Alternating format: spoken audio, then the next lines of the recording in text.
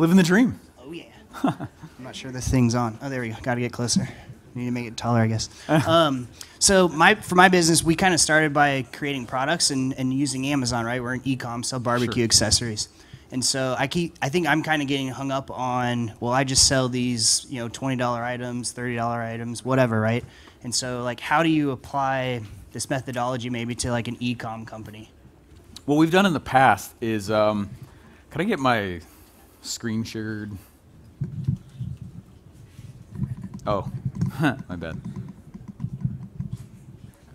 Shazam.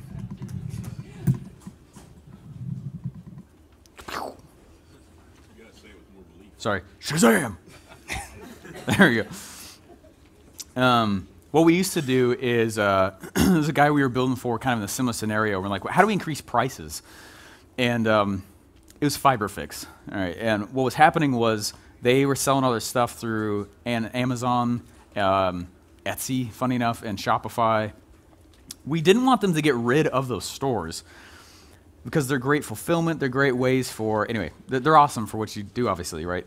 These different stores and stuff. So what we did instead is we made a page in the front with all the different one-off products that they had.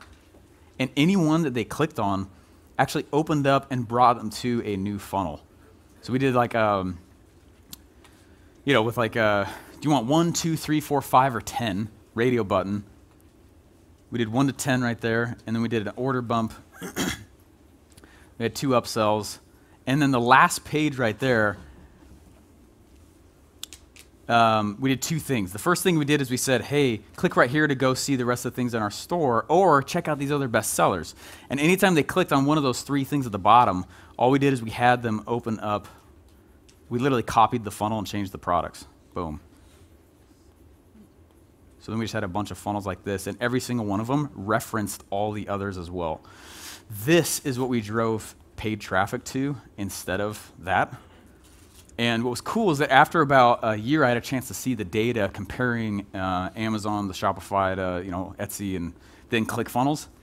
I mean, the cart value was like 3 or 4 times higher, obviously, because of the fact there's upsells in there, which meant they could spend a lot of money. Now, every other email that went out, all we did is just told them to go buy, and then we told them to go to the store. But now we had a funded way to grow them, which is, anyways, that's how we did it. So you still can go, obviously, do this. The other way that we've done this in the past is we'll just say, like there was a food storage guy we were doing stuff with, and he's like, well, it's food storage. It's like a $20 thing, a $100 thing.